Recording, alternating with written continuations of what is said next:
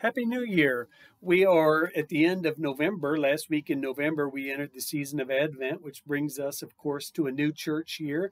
And we are entering Series C in the 3-year lectionary. So the gospel readings during this year that you come to church most Sundays are going to be from the Gospel of Luke. John gets interspersed along in there throughout all three of the series A, B, and C. But mostly this year will be in Luke, which is very fitting for us because we're entering in the Advent season and looking forward to celebrating Christmas. Matthew and Luke give us the account of Jesus' birth and the history of Jesus' birth and tell us how that all came to take place. So it's a wonderful thing for us to be able to do together. We will do the Gospel of Luke through this year, and I know I've been off for a couple weeks because 2 weeks ago, I went home and stayed home for a couple extra days to be with Mom, and then so I missed that week of Thanksgiving, and then also, of course, I didn't get back till the Tuesday of that week. And we've entered into the Advent season, so we're going to do our best to keep up with this because we want to try to get through the birth of Christ in this month, since we're in the season of Advent, and we've already come. Next week, or tomorrow rather, of course, there is another Advent service. Our third Advent service our second Advent service rather, is going to be tomorrow evening.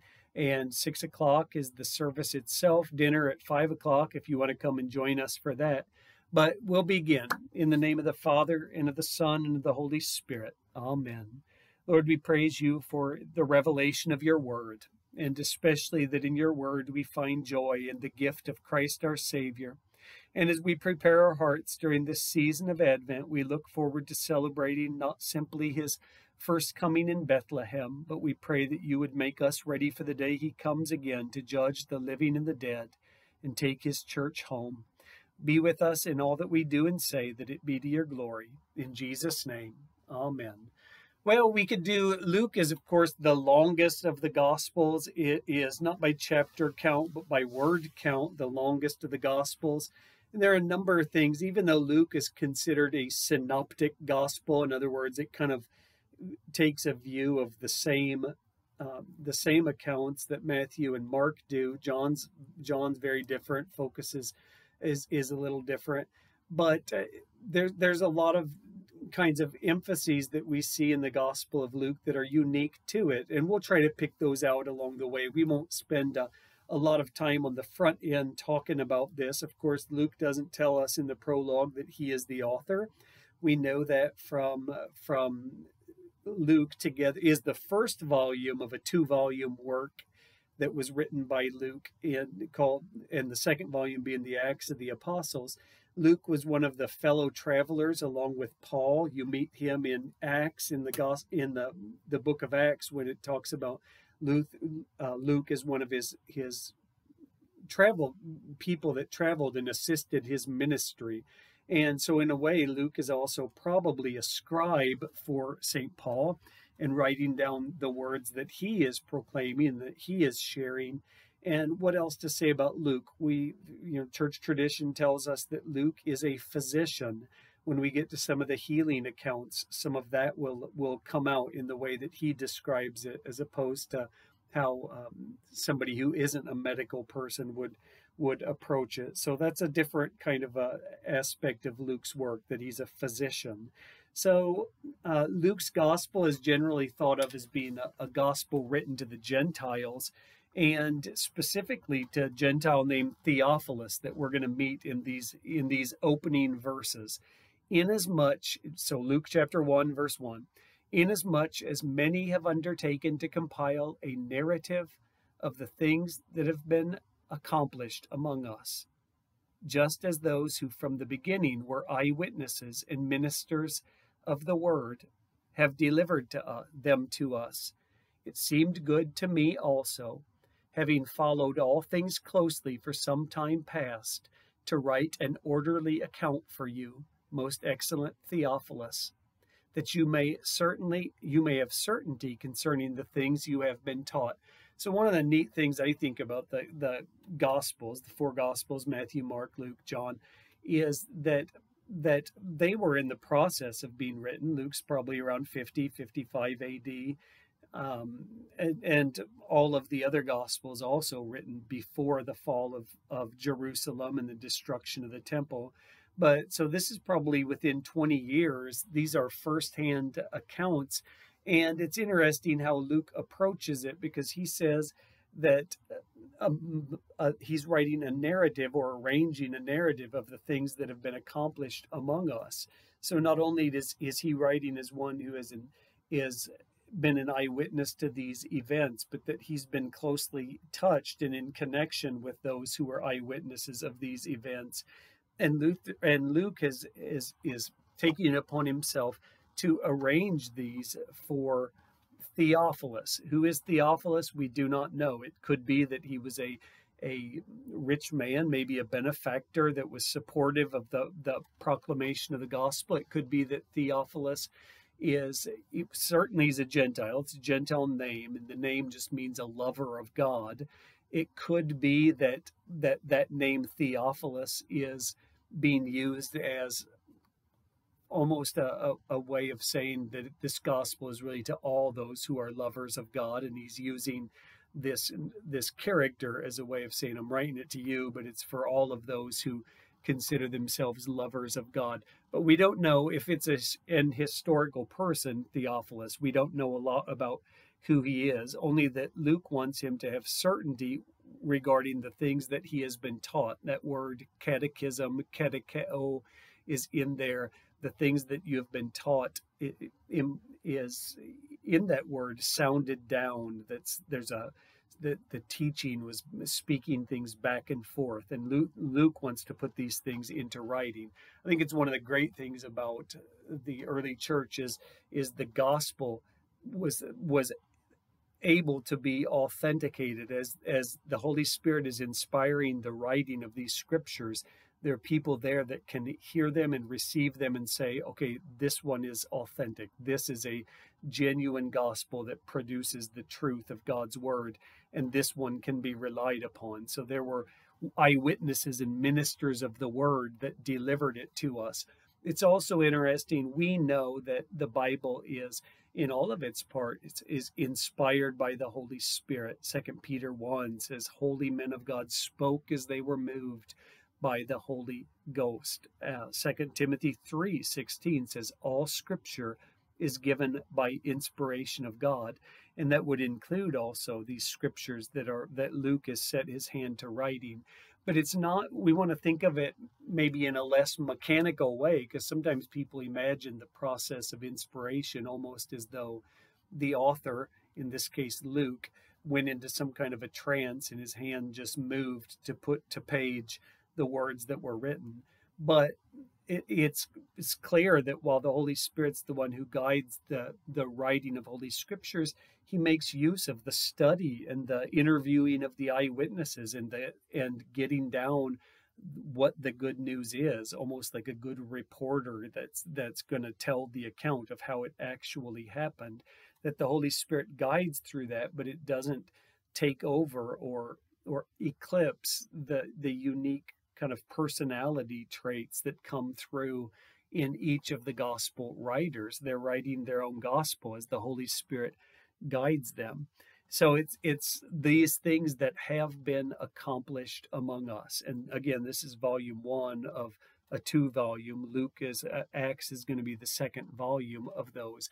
But he regards these from the outset as the things that have been accomplished, the works of our salvation have been accomplished. They have been, I think the word is plerothoria, or that they have been fulfilled, that they've been accomplished among us. That means all the prophecies of the Old Testament, that God had arranged things and fulfilled them as he had promised. So it seems good to Luke also to sit down and write an orderly account for Theophilus, or any lover of God. Certainly that would include us. So, often you will come to Matthew, Mark, Luke, John, especially Matthew, Mark, Luke, and say, well, which one of them really is? They do seem, I would suggest probably Luke's is the most chronological. I don't know the answer to that necessarily, but probably his is the most chronological. But it seems to me, reading through the Gospels, that they are arranged more for doctrinal purposes than necessarily being in the correct chronological order. In other words, he puts the accounts where they go because he's building toward an emphasis that he wants to highlight. So it's another way that people would write any, I mean, that you would tell the history of something by themes as opposed to chronology. But I think Luke is probably the most chronologically oriented of the Gospels. Willing to be wrong on that. The Holy Spirit can let us know in that great day. So that you may have certainty regarding the things you've been taught. I'd just say about that, faith is, and I always know this from Hebrews 11, verse 1 in the NIV, which is how I learned it. Faith is being sure of what you hope for and certain of what you do not see. So God does not want us to kind of vacillate somewhere in the range of, well, it might be true, it could be true, or this might really be how it happened. God wants us to be certain, and that is what is the motivating factor here behind Luke's writing it, so that you may have certainty. It's not enough for us to say, well, maybe it happened. God wants us to be sure, because that's what faith is. It is a living confidence in God's word and his promises, such that we're willing, as Luther would say it in his introduction to the book of Romans, that faith is a living, active confidence that would bet your life on it 1,000 times. It's that kind of an assurance. And so Luke writes so that Theophilus can have certainty. In the days of Herod, king of Judea. Now, this is one of the things you'll notice about all the Gospels. Luke especially. Luke is a very dedicated and attentive historian. This comes out even more completely and obviously in the book of Acts. But Luke is an historian, and he wants to bring us into the world of where these things actually happened. So Luke's gospel is different than, say, the Aesop's fables or fairy tales or the Quran or those kinds of things, where we might start with long ago in a faraway place. Excuse me. That kind of language you would assume is somebody's telling a fairy tale. They're not trying to be too specific. Luke is not. He's talking about historical personages that can be traced, that you can know that this is real living. This is the world of fact. It's not the world of fable and make-believe. So in the days of Herod, king of Judea, there was a priest named Zechariah. Now, Herod reigned from about 37 to 4 BC. Now, some people see, oddly enough, some people will say that Herod died in 4 BC. Could be, which would seem odd to us, but that would mean Christ died sometime before 4 BC, or Christ was born rather sometime before 4 BC.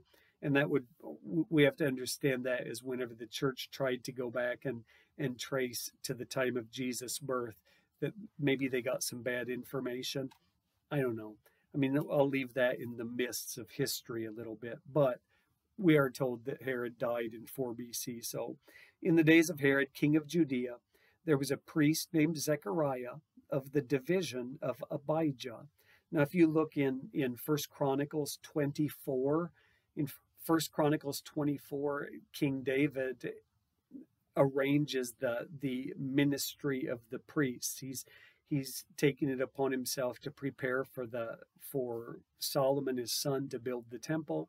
And he is arranging for the service of the priest. And there are 24 orders of priests. And the order of Abijah, or the division of Abijah, as Luke says it here, is number 8 in that line. So they would serve for a week at a time, and then they would go home, and then they would come back whenever the 24, then whenever their next time of service came back around after the 24, and after number 7, there'd come the service of Abijah. It was time to go to do your priestly duty at the temple. Now, Zechariah was an elderly man in the division of Abijah, and it said he had a wife from the daughters of Aaron. So likewise, she's a Levite also. She's from the daughters of Aaron too. So they're both from the priestly clan. And her name was Elizabeth.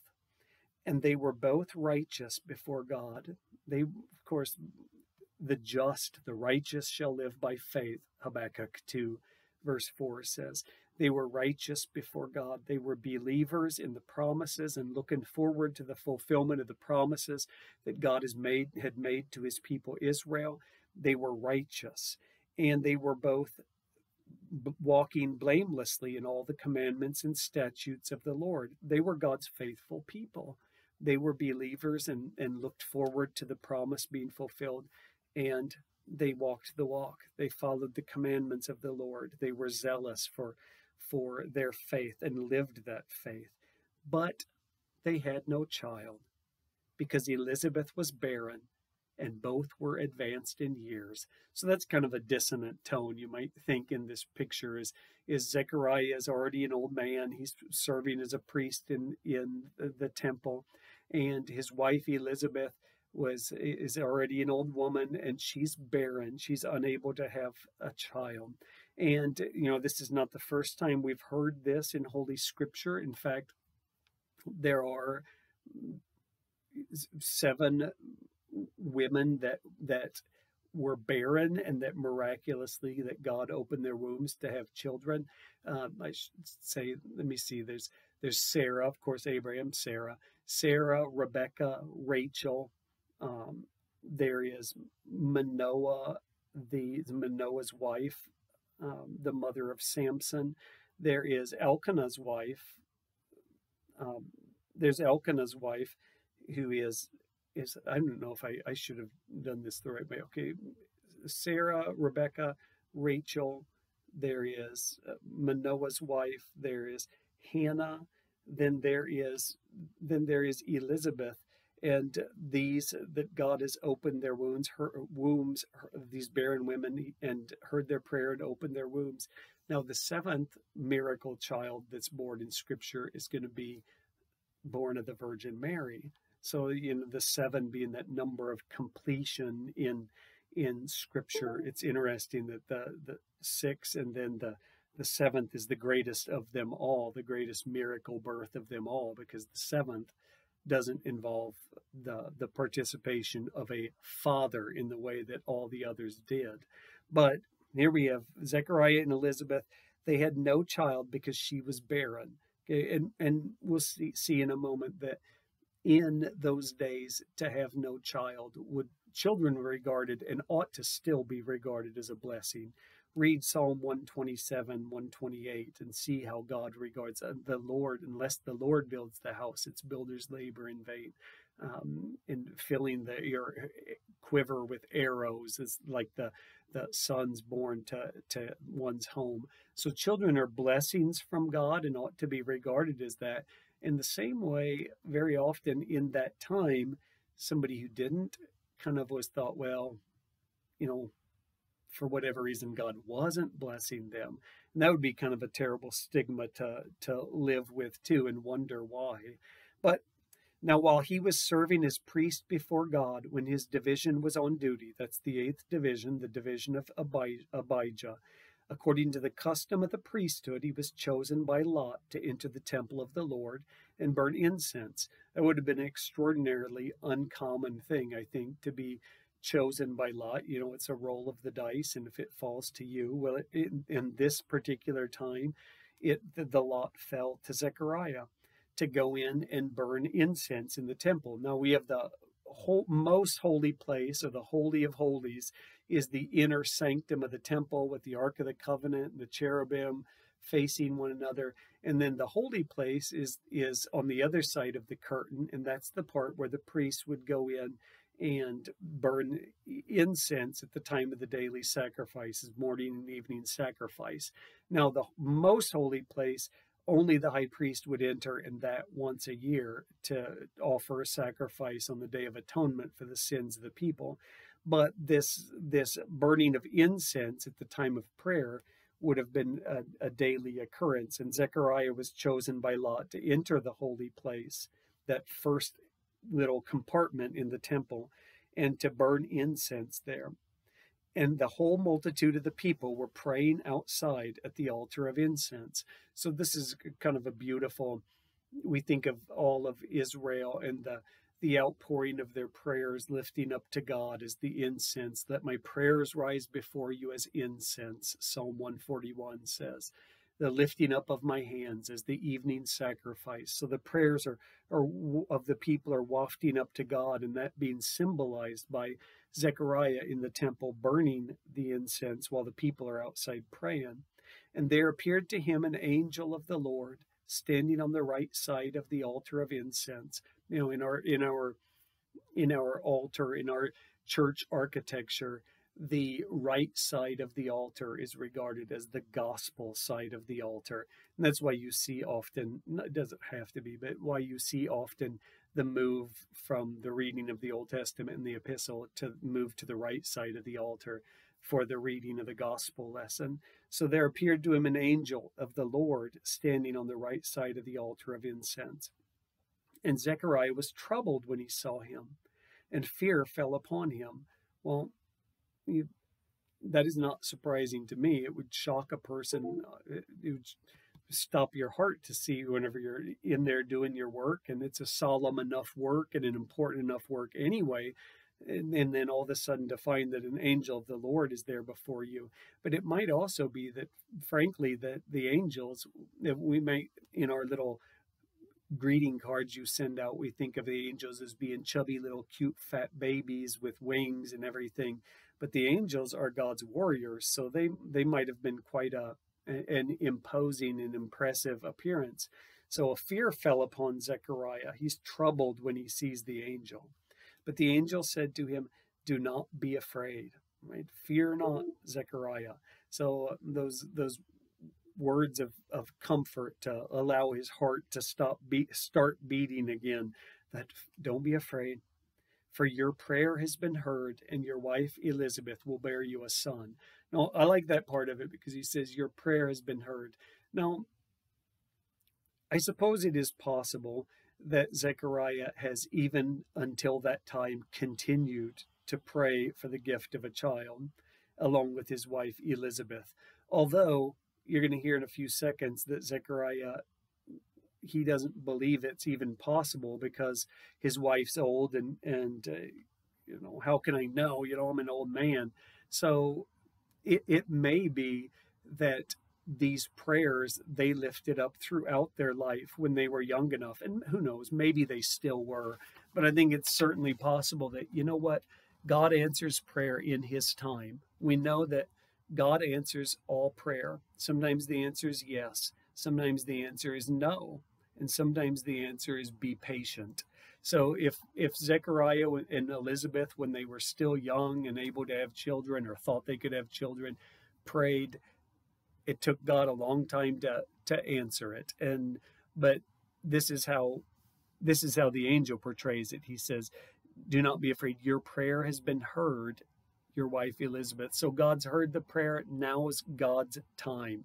Now he is going to step in and act, and he has chosen the means through which he was going to act to fulfill the promise of, before the Savior could come, before the Messiah could be born, the messenger of the Lord had to come in the spirit and power of Elijah. Now that's Malachi chapter 3, and we read that in our Old Testament lesson. I think it was last week that we read that the promise of God's messenger to come. Well, John the Baptist is going to be that messenger, the Elijah, who was to come and precede the coming of Jesus, our Savior. So your prayer has been heard. Your wife Elizabeth will bear you a son, and you shall call his name John. And indeed, what a Yohanan would be what that name would sound like in Hebrew. Ioannes in Greek, the word means probably the Lord is gracious, or you know, something to that effect. The Lord is gracious. So what a beautiful, God's heard the prayer of his people. So John is a wonderfully appropriate name. The Lord is gracious. You shall call his name John, and you will have joy and gladness, and many will rejoice at his birth. So I love that kind of superlative expression, joy and rejoicing and gladness, that this child is going to be finally, God's promises are coming true. The Messiah is going to be born. So joy, joy, joy. And this is, this is Joy Sunday in our readings in church this Sunday, that John is going to be the source of great joy, not simply for Zechariah and Elizabeth, but shock and joy for all of those neighbors that were wondering, we're going to wonder about what's this child going to be after all. And then, of course, he's going to prepare the way for Jesus. Now, we're going to see that John's life doesn't end in the most joyous way, but that's part of the history that we'll have before us. You will have joy and gladness, and many will rejoice at his birth, at the birth of John the Baptist, because God is keeping his promises. He's doing something new and something unique, something that he's promised in his holy scriptures is going to be fulfilled. For he will be great before the Lord, and great in the sense that he is going to be that promised messenger that goes before the Lord, and great also filled with the Holy Spirit, great in that he's going to be great in his by his preaching is going to prepare so many hearts for the coming of their Savior.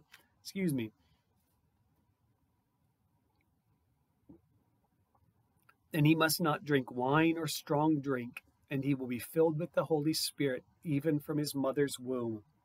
So the Nazarites, among whom Samson fit into that category also, the Nazarites were those that were dedicated and set apart to the Lord, and they weren't to drink wine and strong drink and have anything to do with that stuff.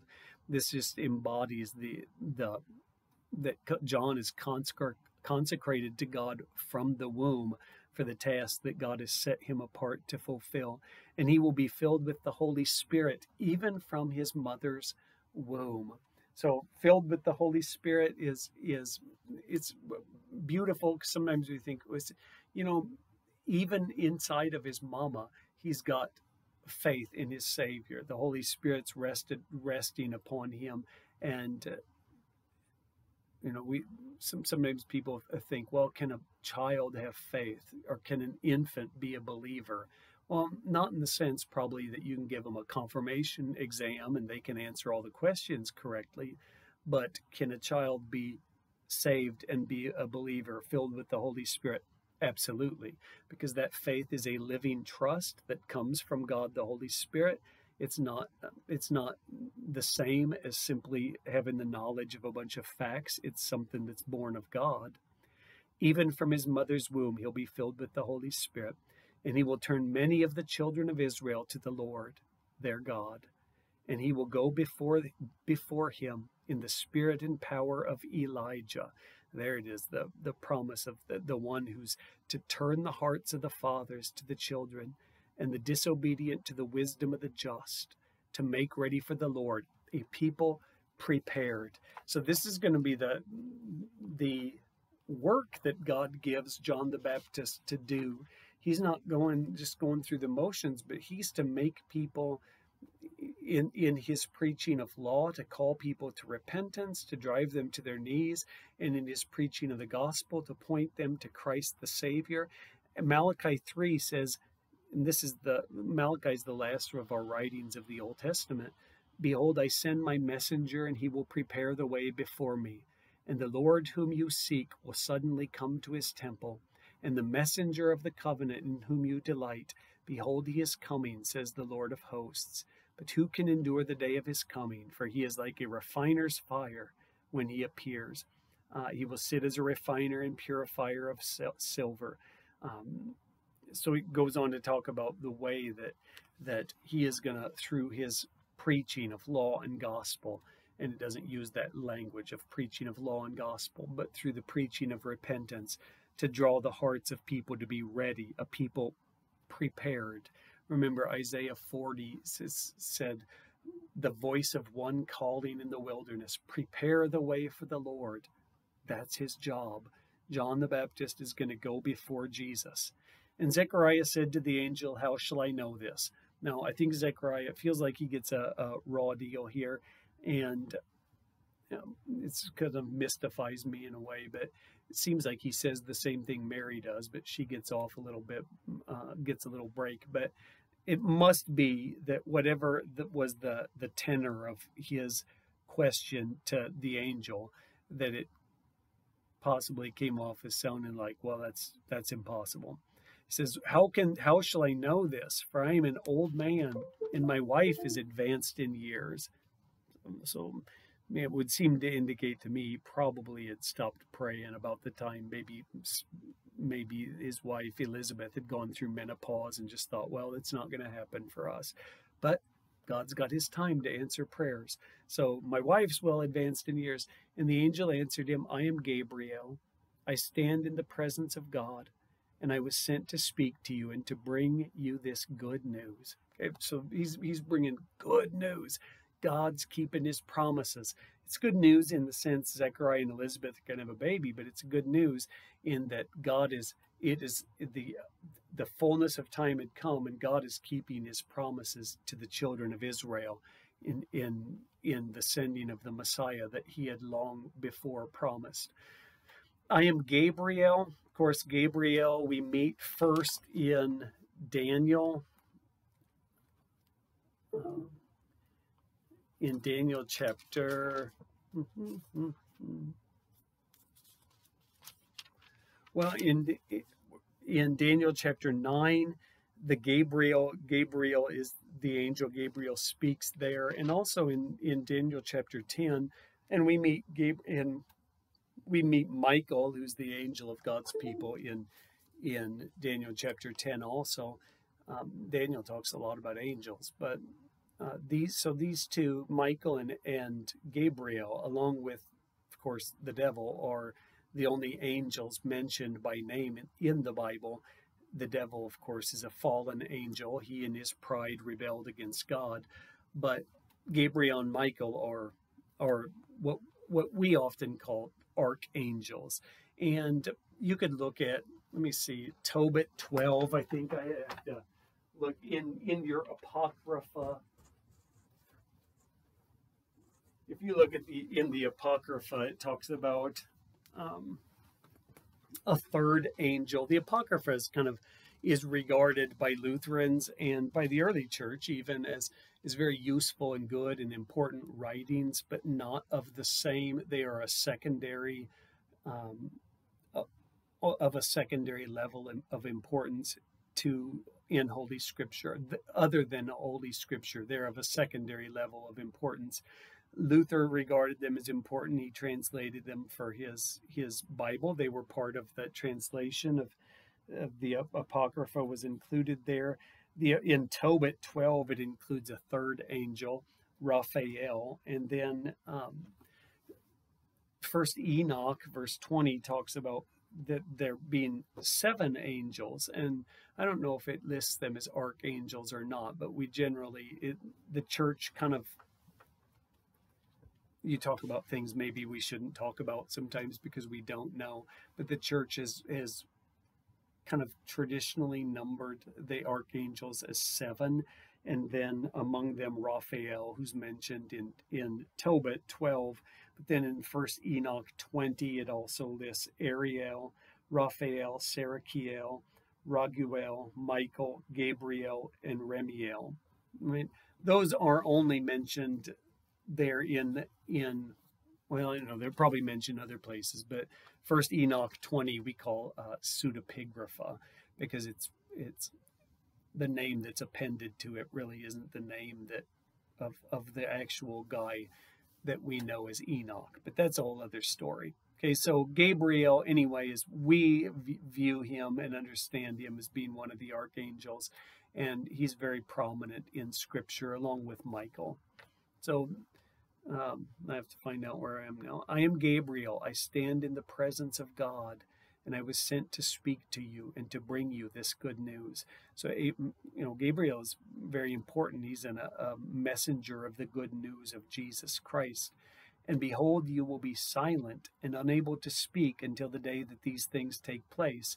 Now, that could be regarded as he's giving him a sign. Zechariah wants to know, how can I know? Well, here's a clue for you. You're not going to be able to talk from now on. But the rest of it kind of makes it seem like there is a little bit of a, not just I'm going to give you the sign that you're mute, but rather he says, because you did not believe my words, which will be fulfilled in their time. So there seems to be a little bit of a reproof in there, or a correction to his unbelief, which, I mean, it's hard to blame Zechariah for being a little incredulous, being told he and his old maid of a wife are going to have children. But that's how it goes. Because you did not believe, from now on you're not going to be able to speak until the naming of this child, until these words are fulfilled. So meanwhile, Zechariah is inside the temple. He's burning incense and he's having this dialogue, which I imagine is punctuated by a lot of pauses and shock on the part of Zechariah. But outside the temple, the people were waiting for Zechariah and wondering at his delay in the temple. In other words, the liturgy of the temple was pretty regimented. You didn't get to fly by the seat of your pants. It's not like a modern contemporary worship service where just whatever you feel like doing is what you do next. It is there's a liturgy you follow, and this comes after that, and then you come out. There are rubrics and everything else. So they wonder, what's up with Zechariah? What's taking him so long? And finally he comes out. And the people, and when he came out, he was unable to speak to them, and they realized that he had seen a vision in the temple, and he kept making signs to them and remained mute. So maybe it was somehow through his expressions and the signs that he was making to them that they came to realize, he saw something in there. There's something going on that he encountered while he was in there. And when his time of service was ended, he went to his home. And sadly for him, he can't jump in and tell Elizabeth the good news. However, he could write it down. He could spend his time sending little love notes to his wife and tell him this is what the angel said would happen. And after these days, his wife Elizabeth conceived. And for 5 months she kept herself hidden, saying, thus the Lord has done for me in the days when he looked on me, to take away my reproach among the people. So like the first 6, okay, this miraculous birth of John the Baptist is miraculous enough in its own right. She was an old woman, he was an old man, but it still happened the way births normally happen. An earthly mom and an earthly dad bear an earthly son.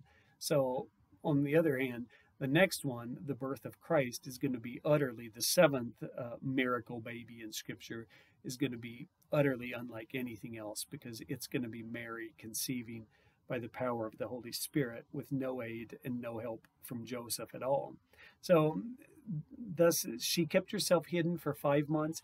Very often people would do that even today, whenever they find out that they're going to have a baby, that maybe they don't just go out and share it right away because maybe they're afraid that they're going to lose the child, and they don't want to have to answer questions about it, whether that was what is going on here or not. But she kept herself hidden for 5 months and then finally let other people know about it, saying, thus the Lord has done for me in the days when he looked upon me, to take away my reproach among the people. Now, whether that reproach was real from the eyes of her peers, or for the neighboring women, or for the other people, that they would have looked at Zechariah and Elizabeth and thought, oh, you're under God's judgment, or whether that's something that she felt that she felt in and of herself, which I think is probably more likely. It's hard to imagine such godly people as Zechariah and Elizabeth, that anybody would look at them and think that they were under God's judgment. But I can understand how Elizabeth would have carried that loss of the not having a child with her through all those years and thought, that she herself, that for some reason God was holding her back from the receiving of that gift that she prayed for so long. Well, finally, here it is. Now that that prayer is going to be answered, even though, humanly speaking, the clock has ticked midnight, and yet God's going to intervene. So for 5 months she keeps quiet, and in the 6th month the angel Gabriel was sent from God to a city of Galilee named Nazareth. Now, we're going to go through here, and maybe I should just stop here pretty soon, but this is one of the things that you're going to notice about the Gospel of Luke is the cycle of kind of reversals, the unexpected, and that is really in all of the Gospels to some extent, but that Luke really is this. He turns everything on its head, and everything is the way that God acts is not in line with what most people think of, and that's Paul talks about that in First Corinthians, that the wisdom of the world is pales in comparison to the wisdom of God, that God's wisdom makes the brilliance and the wisdom of man, it's just puny compared to God. So who would expect to have any part in the history of salvation? Two old people, that have gone through, one that's gone through menopause, and that time is no longer possible for them. But God flips it over on its head. Now you consider Gabriel goes to a city of Galilee named Nazareth. Nazareth is, now this is going to be is in fulfillment of God's prophecy that on those in the valley of the shadow of death, that a great light has dawned, and the promise of Jesus being born and growing up in Nazareth. But Nazareth was a nothing, really. It was a nothing of a kind of a town, and for Jesus to come from there, it's at least Bethlehem has a he had to be born in Bethlehem according to the prophecy of Micah chapter 5. But Nazareth, little town in Galilee, big deal. But that's how God works. In the 6th month, the angel Gabriel was sent from God to a city of Galilee named Nazareth, to a virgin betrothed to a man whose name was Joseph, of the house of David. Now, Luke is in great pains to emphasize through this part of the account that she's a virgin. She's never had relations with Joseph or with any man, but she is betrothed.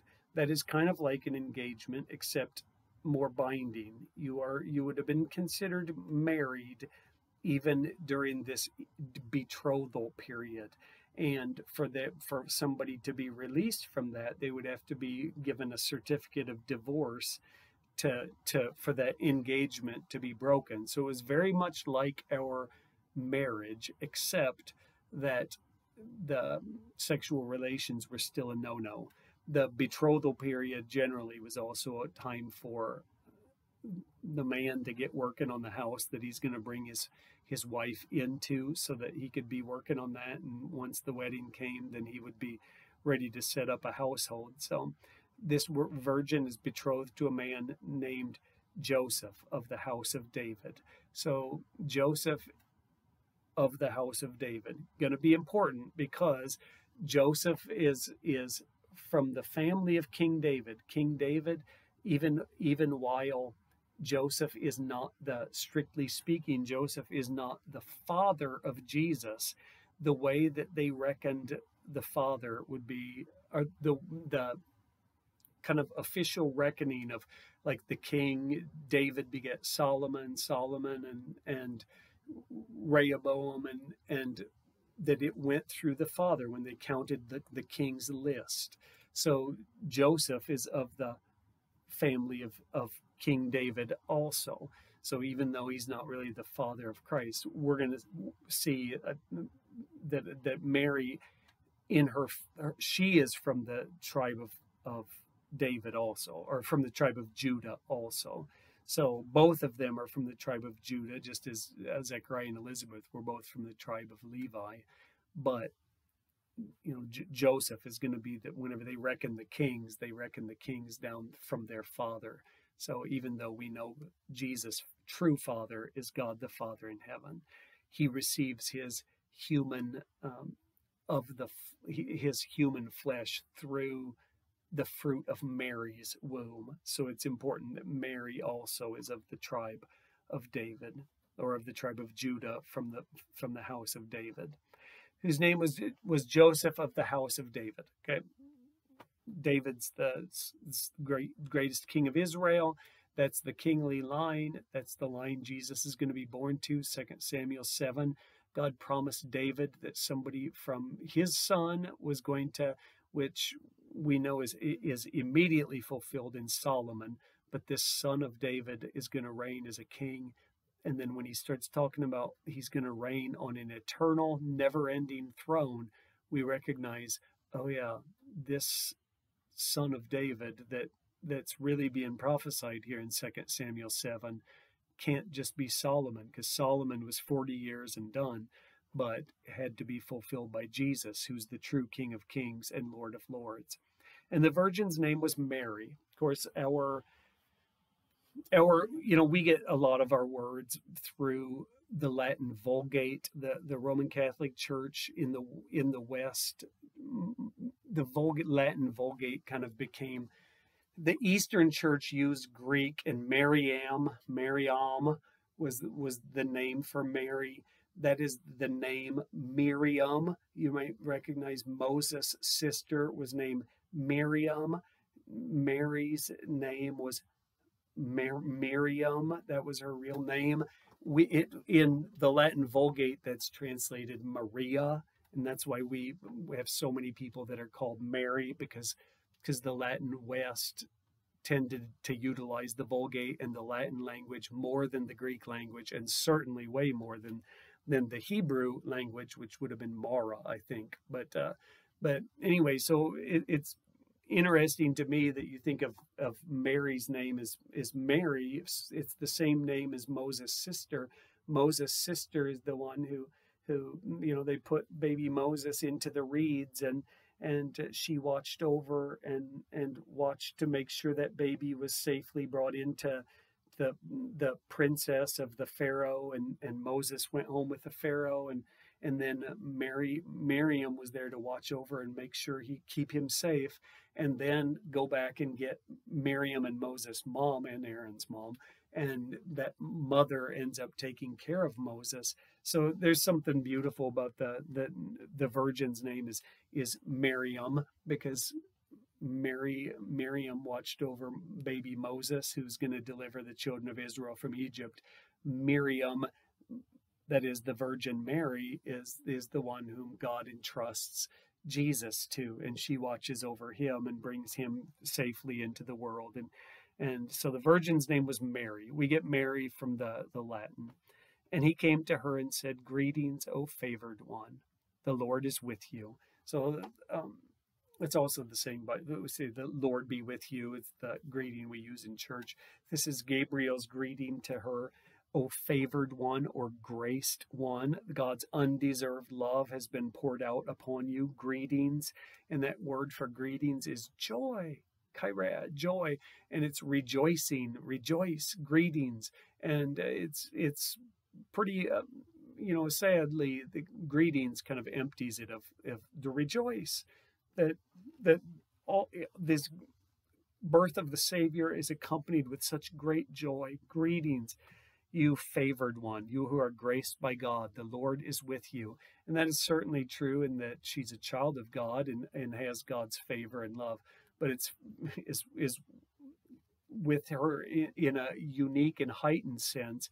The Lord is with her because she's going to be carrying the Lord in her womb. The Lord is with her. She was greatly troubled at the saying and tried to discern what sort of greeting this might be. And the angel said to her, "Do not be afraid, Mary, for you have found favor with God."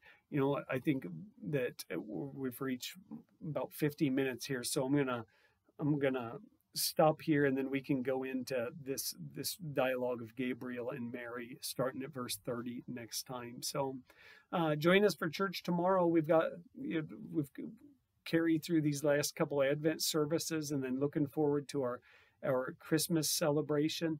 These services, we are going to try to the best of our ability to get on, to get them to be able to be posted at some point. I don't know if the Christmas Eve service will be on the 24th at 4:30 and 11, the candlelight service, and then the Christmas Day service at 10, Christmas Day, and then on the 26th, the Feast of Stephen is 10 o'clock, a normal Sunday service at 10 o'clock. So encourage you to make those a part of your worship life. Make all of those a part of your journey toward the celebration of the birth of the Savior.